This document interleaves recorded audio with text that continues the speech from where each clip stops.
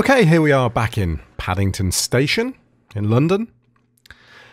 And there are probably quite a few ways of doing this.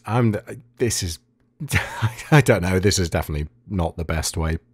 But I'm just going to talk today about how to create a lower thirds title on this. So the first thing I'm going to do is do a new item, and I'm going to do a color matte in this case. I'm going to do the width of the frame because we're not going to use the full width, but I'm going to do it the full width of the frame. I'm going to say I want a height of about 200.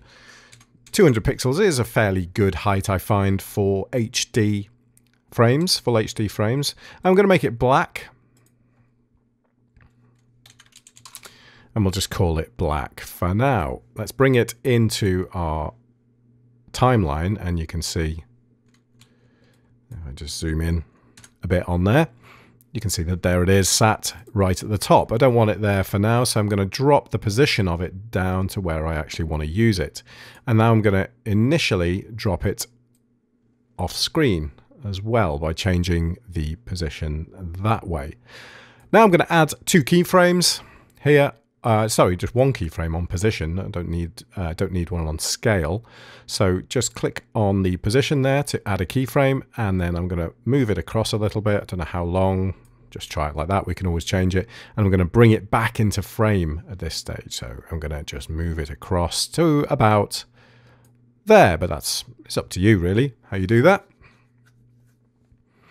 And I want this to be a fairly nice movement. The start of it doesn't matter too much because it is probably going to be off the screen for that beginning of the motion, but this one does. So I'm going to write on here, do temporal interpolation, and I'm going to do ease in. Remember, it's easing into this keyframe. So how's that look? Not too bad. It's fairly quick, but slows down a little bit at the end. We could make finer adjustments to that, but I'm going to leave it like that. So I'm going to have my bar coming in, and now I'm going to change the opacity of it slightly as well because I don't want it at 100%. I just want it about like that. I've also got my logo here, which I'm going to dump on top too, and it's massive at the moment. So I'm going to click on that, drop the scale down on there, and maybe put that in the bottom left-hand corner. That might still be a bit too big, but that's fine for now. And roll this up. I haven't got much space on my timeline here because I'm doing my... Let's have a look. When do I want to actually bring that in? So I want to bring that in, and then fade this up like this.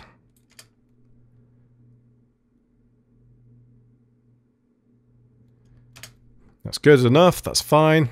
It's not, it's not wonderful, but it's okay. It's quick and dirty, this, remember? Title. Now I can add my title. Now we've got everything in the position where we want it to be. My title screen's moved off my capture window. So let's add the title onto here.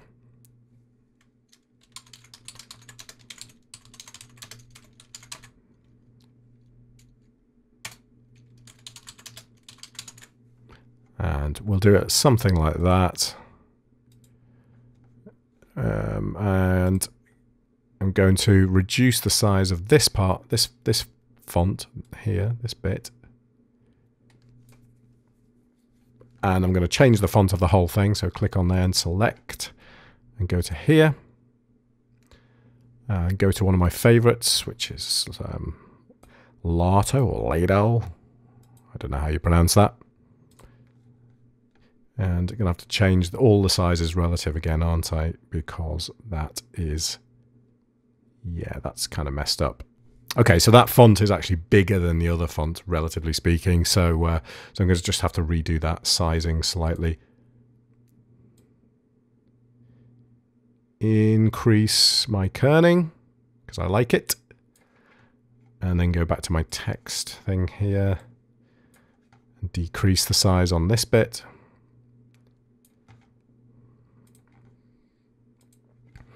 And increase my leading. I had no idea. I always thought this was called leading.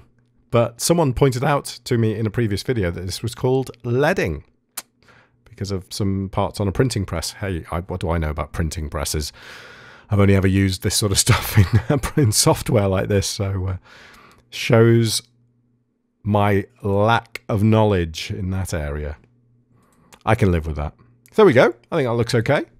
Now, if we go out of here and bring our title into our main part here, we can probably fade that up either after or, again, I'm really short of space. Sorry about this.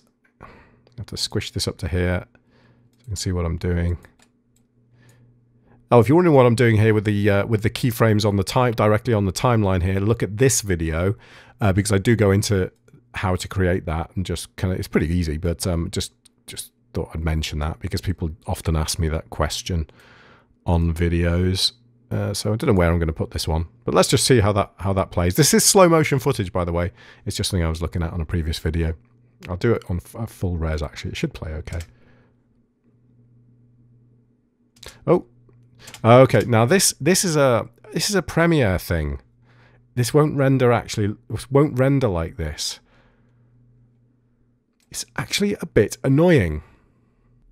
I thought I'd fix this actually, but clearly I haven't. Right, okay. I don't know why, but it seems to be if I put this on full, so okay, I'll leave it at quarter and just play it back to you.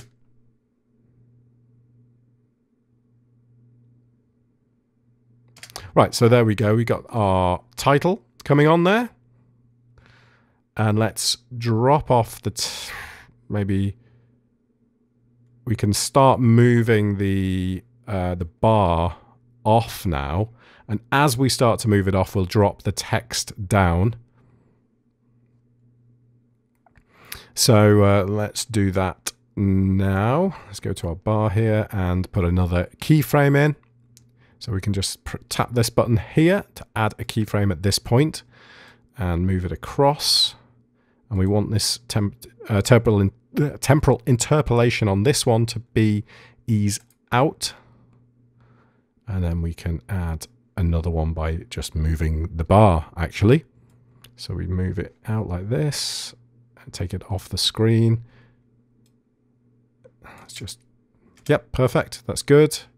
And as we start to move it off here, let's just zoom in on this.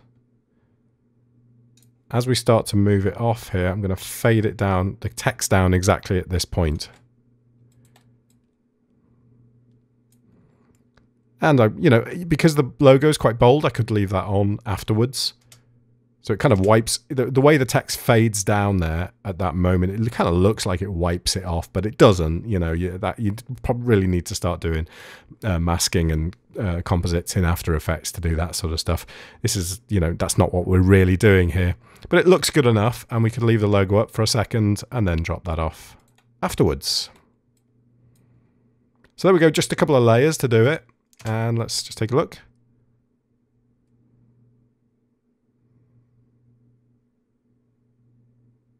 Yeah, that's pretty good.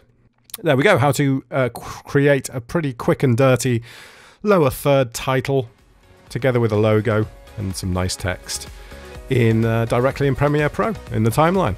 There you go. I hope that is useful. If you've got any questions or you like that, then subscribe to the channel, and thanks for watching. Bye for now.